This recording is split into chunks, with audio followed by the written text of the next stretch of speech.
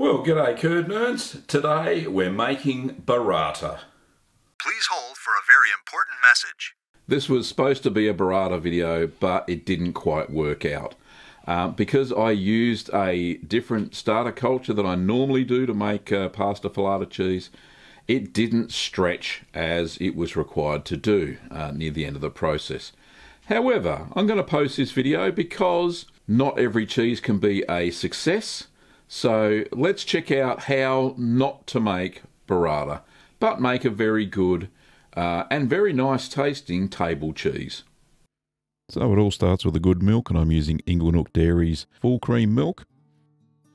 And this is how I heat my milk. I've got a small pot underneath the larger pot, which also has some water in it, and it creates steam and heats the milk.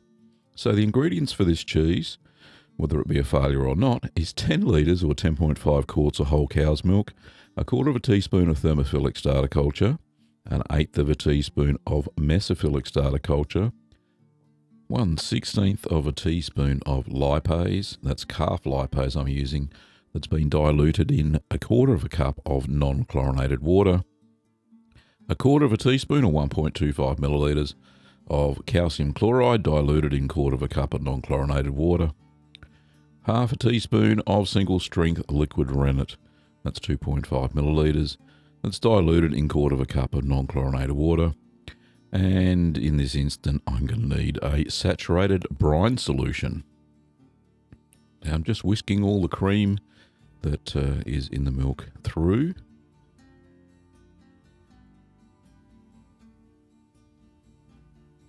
So we're just checking the temperature. We're heating the milk up to 35 degrees Celsius or 95 Fahrenheit.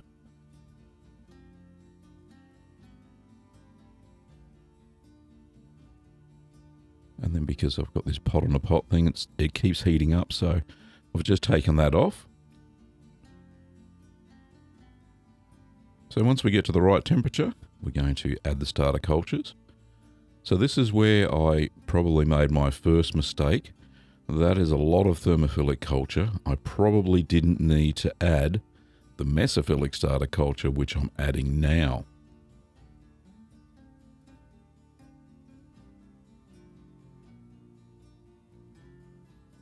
Anyway, so cover that, and we're going to allow that to rehydrate for 5 minutes.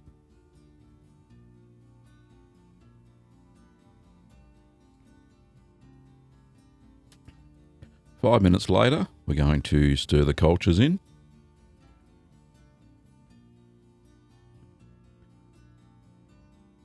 And just a quick check of the temperature, and it looks all right still, which is good, hasn't crept up too much.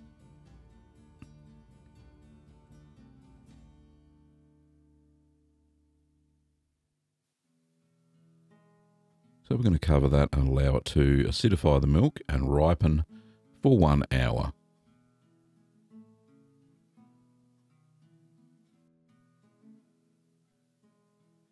So 1 hour later, you'll notice that the cream has floated to the top there. So we're just going to give that a quick stir top to bottom to stir the cream back through again. Just check the temperature again. It's dropped by a couple of degrees, but that's okay. We're going to add the lipase now. Now, calf lipase tends to make a cheese more piquant. It adds a certain spiciness to the cheese, as the Italians say. So just stirring that through. Now we need to let that rest for 15 minutes to do its magic before adding the next two ingredients, which are the calcium chloride and the rennet. So just give that a quick stir again because the cream has floated to the top again. I'm going to add our calcium chloride solution that was diluted in that quarter cup of water.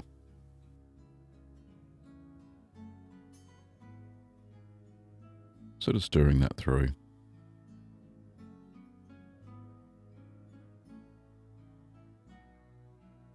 Now you'll notice there's some fat floating on the top there.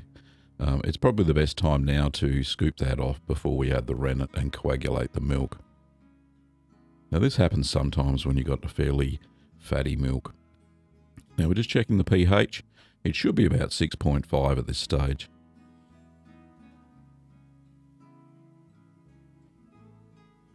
and that was okay. So I moved on to the next section and we added the rennet.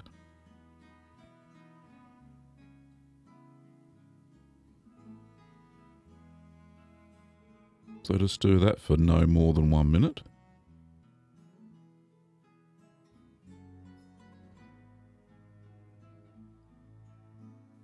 And then we just cover that and we allow it to set for 45 minutes.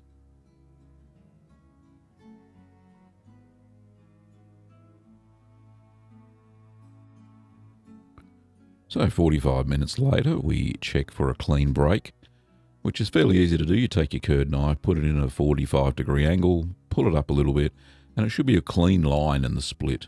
Now, if it's not like that, if it's a little bit sloppy, then we wait for another 15 minutes.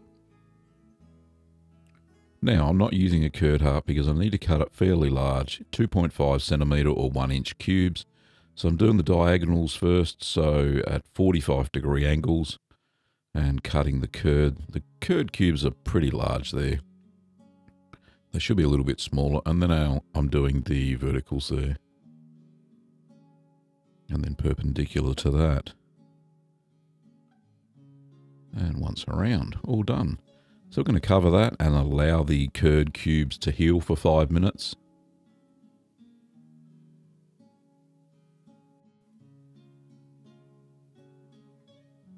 So you can see a little bit of whey on the top there, so that's good. And we're just going to stir and cut some of these chunky bits of curd. There's some rather large ones there with the side of the spoon as I'm stirring.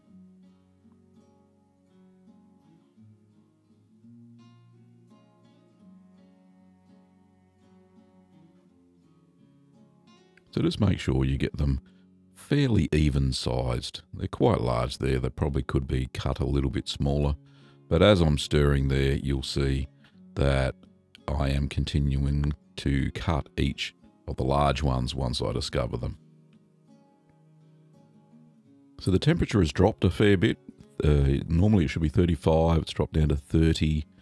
So we're going to start heating that up now as part of the recipe. And we're going to increase the heat to 42 Celsius, 108 Fahrenheit over the course of 30 minutes. So this shrinks the curd a little bit, and it also helps the thermophilic starter culture to begin working. Its prime working temperature is over 38 degrees Celsius.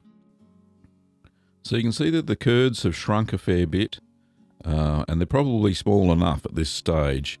I probably shouldn't have gone on to the next stage. The temperature's spot on. This is probably okay. I should have put my hand in there, grabbed a handful of curd, and just done a quick test by squeezing it and then checking if it breaks apart. Now, instead, I stirred for another 30 minutes, which I think was a big mistake. Because of all that extra starter culture, it's over-acidified, and by adding this extra 30-minute step in, I've now reduced the curd size way down, as you can see there, way too small, and they don't have enough moisture for a pasta filata cheese, which is what I'm trying to create here, which is a burrata. Now, burrata is essentially a mozzarella with a cream and pieces of mozzarella inside it, like a little bag of creamy goodness. So you need to have a stretchy pasta filata cheese to achieve this.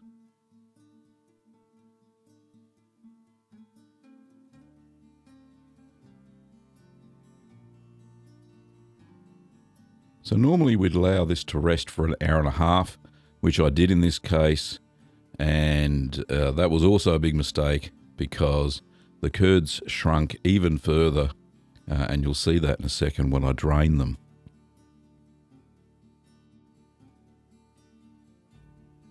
So normally line a colander with a cheesecloth. So you can see I've got a wet cheesecloth there. I did boil that with all the other stuff when I sanitized all the equipment. Always boil your cheesecloths, curd nerds. And we're putting that over a colander which has also been sanitized. So we're going to drain the curds and whey through the cheesecloth.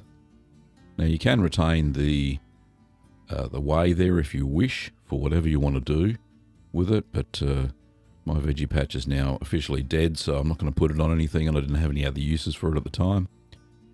Now you can see that the curd size, way too small. They almost look like I'm making a Parmesan cheese for the size of them. Anyway, so I'm pressing down now, trying to get it to form a single curd slab, and as you can see, they're not really knitting together because they're so tiny. So this is my first issue, second issue for sure.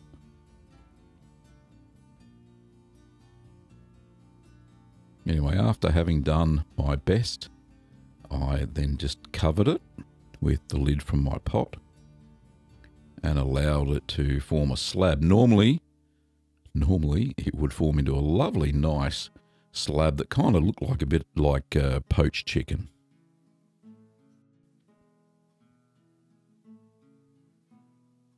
So as you can see, it's still not in a slab.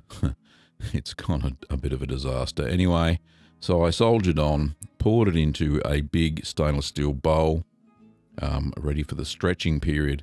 I did check the pH, and my test strips I didn't think must have been very accurate. So the pH should have been between 5.3 and 5. I estimated that even though the test strip indicated it was about 5, I think it was well below that. Once it gets below 5, it doesn't stretch very well at all. Anyway, we're pouring water that is 85 Celsius or 185 Fahrenheit over the curds to get them to knit together. And they kind of knitted together okay. As you can see there, it's a little bit stretchy. But when I go to pull them apart, you'll notice that they don't stretch like a pasta filata cheese should stretch. I should be getting a shiny surface, and I can't even achieve that. So it's a little bit more crumblier than stretchy, which to me indicates that the cheese has gone past that pH of 5 and is well below that, too acidic. So as you can see, as I work it, wasting a lot of the fat that's in the cheese. Now note I am wearing thick, heavy rubber gloves, and that works too. Now, I drained off the first lot of water and then refilled it and tried to get a stretch going, and still not much luck there. Certainly won't be making burrata with this cheese.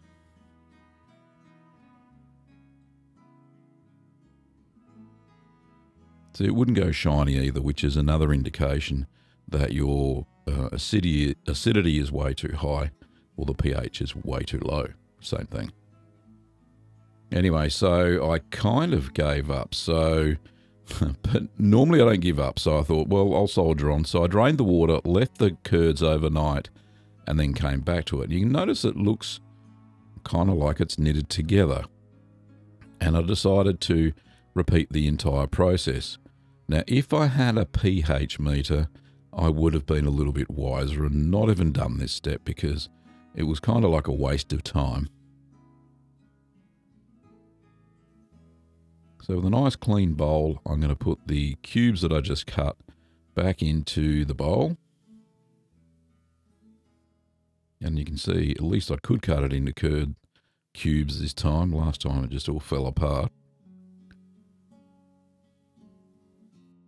So I'm going to add the hot water over it again, which was 85 Celsius, 185 Fahrenheit. Pour that over the top, and I'm trying to get it all to knit together. But you can see that there's so much fat being lost in the form of cream during this second stretch. It certainly wouldn't have been the creamy burrata that I was after.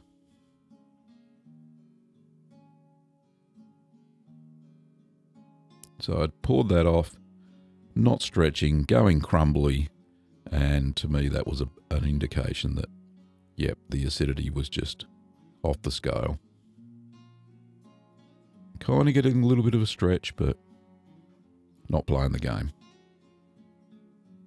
So it was time to try and save this cheese to get it into something more edible. So I formed it into a ball as best I could. Went and got a small cheese mould that was clean and placed that in the hot curds. I placed the hot curds in the basket, put a follower on top and basically moulded it. So then I filled the bowl with cold tap water for 15 minutes and left the basket in there to solidify it a little bit. And then once I did that, I then went and got my brine solution out of my cheese fridge and needed to get some salt into the cheese. And brining is the best thing to do it with a cheese like this because it's already been knitted together. So instead of flapping around, I decided to pop it into the brine for 3 hours and turn it at 1.5 hours because there wasn't much weight in it and it wasn't very dense. So I think that was going to be enough salting for it. So after the 3 hours, remove it from the brine. Now I had taken out of the basket at the time that I flipped it over in the brine at the 1.5 hour mark. Now I noticed a couple of bits just fell off. They were where the follower hadn't quite pressed it down properly. And there we go. There's our cheese. Now we needed to let that dry a little bit. So I placed it under my normal food umbrella and allowed it to dry for 24 hours and turned it every 6 hours to ensure even drying. So as you can see, the cheese turned into a cheese. It wasn't the burrata that I wanted it to be. Obviously, it looks like a pressed pasta filata cheese. However, not wanting to waste those precious curds, although most of the cream that was in the milk probably went into the water when I was stretching it. Let's not forget that there is still a lot of nice protein and hopefully some creaminess left in the cheese. I used a small basket to press this. I actually just pressed it under its own weight. It's a fairly solid cheese. So pasta filata style, maybe, who knows, but we'll see what happens when I get to taste it. So I'll have a little sneaky taste first. I did brine this for 3 hours only, so I turned it at 1.5 hours. It's fairly dense. Oh. Well, it's white inside. I suppose it's something. It's now I kind of expect that the rind will be a lot saltier than what the centre of the cheese will be. Very dense. It's fairly flexible. It's not cracking per se, so that's alright. So that's enough, maybe. Anyway, so that's that. Now, what I've also got here is we just picked some basil from the garden, and Kim made a lovely basil pesto. And these are fresh tomatoes from my veggie patch. These are what are known as mortgage lifters. So these are absolutely delightful, great flavour. Heirloom tomatoes, can't get any better than that. And obviously I just got some plain salted crackers. So what I'm going to do, I'll have a little bit of cheese first, just to test it. Don't want it turning out terrible.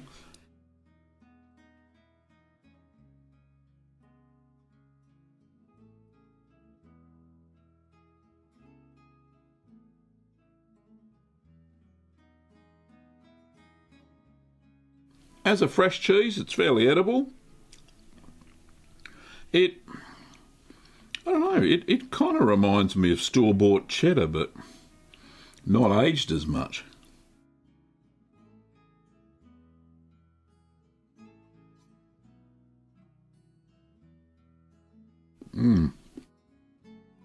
Quite nice indeed. Just the right amount of saltiness. So I'm quite impressed, even though that was a dismal failure. Yeah, well, what can you do when your burrata doesn't quite go as well as it should. So what happened to this cheese? I think that the acidity was way too low, so it went down past 5, a pH of 5. So that way it didn't stretch adequately. The starter culture I used was a little bit different. There was more of it, seemed to be in the packet. It was only 2 thermophilic cultures. So that was a little bit different. So I could probably have stirred for 30 minutes less to get the proper pasta filata cheese. And then I would have been able to make the burrata, because I've got like 2 litres of cream sitting in the fridge that I'll have to make butter out of now, or go and find some more milk, which is not as easy as you think in these troubled times. People keep buying it, as in stockpiling, even though milk has a very short shelf life. People are still buying it like crazy, but you know, I'll have to get some more milk and try again, because I really do want to show you how to make burrata. Anyway, let's try some of this. I think it's known as a calabrese salad, even though it's pesto, not just the basil leaves. So I'll put a bit of that onto the cracker. So some of Kim's homemade pesto. Looks lovely. I think she used cashews instead of pine nuts, which is fine. You can do that. That's no hassle. All right, a little bit of tomato, and we'll have a slab of cheese on top. Let's check that out. Here we go.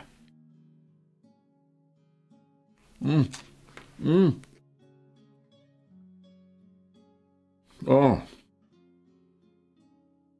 beautiful. Absolutely delightful. That cheese just makes it. It really does give a good impact of flavour. I hope the cracker doesn't go everywhere. Maybe I should have got a thinner slice. Very, very nice. Nice. Good combination. So really, you know, even if your cheese doesn't work and you've got some curds, press them, see what happens. This is a pretty good eating cheese. You know, we'll eat this over the next week or so, maybe a little bit longer. I could probably backpack half of it, but certainly a great table cheese. Salty, firm, nice flavour to it. So I'm not disappointed. We got a cheese, but the yield, a lot less than what I would normally get, that's for sure. Probably in those the stretching periods, I probably lost half the cheese. Easy, just in milk fat going down the sink. So that's a bit unfortunate. Anyway, I always like to show my successes and my failures, and this is, well, kind of a failure, but it didn't go down the sink. It's ready to eat. It's okay, so it's not too bad. So quite happy with that. Anyway, thank you for watching, Curd Nerds. Hopefully I'll make a burrata video soon, even though this one was supposed to be one, but we'll give it a go again. You know, as I always say, keep calm and make cheese. Make it again. So if you want to buy the cultures to make this cheese, then pop over to littlegreenworkshops.com.au. Don't forget that we've got merch on the merch shelf down below. You can buy all the cool t-shirts that I wear during the videos. Not this one, obviously, it's a little bit too cold. But yeah, the merch shelf is down below. We ship all over the world. Well, thanks for watching, Curd Nerds, and I'll see you next time.